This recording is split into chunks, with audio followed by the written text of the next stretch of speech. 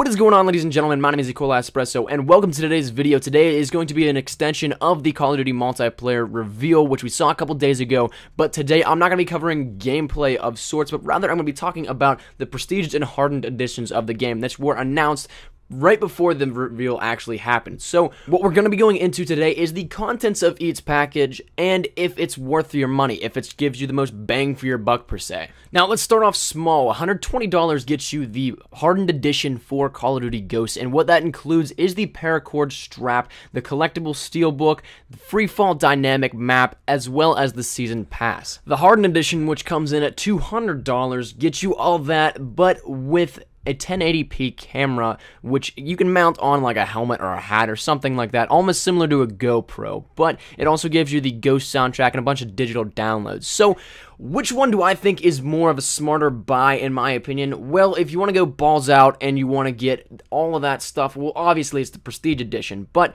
in all reality, I think the Hardened edition is the way to go because the practical uses of all that stuff, well, it's not the best, but you get the season pass with the Hardened edition, so you don't have to spend the money on DLC later, as well as you get the dynamic map, which you would get anyway in the Prestige edition. So it's really up to you, per se, but at the same time, there's some bonuses for each side, and weighing the pros and cons, though, I think that the Hardened edition is the way to go, but that's all up to you guys. So if you guys want to leave your comments down in the comment section down below with what you guys think would be a better buy and why, well, that'd be awesome. So thank you guys so much for your time. My name has been Espresso. Hope you guys did enjoy this episode. If you want to share to your Facebook, Twitter, and or MySpace if you're OG like that, that would be greatly appreciated, and be sure to subscribe for any new Call of Duty Ghosts information. I will be bringing you guys it as soon as it is revealed to the public. So thank you guys once again so much for watching. My name has been Espresso. Take care and peace.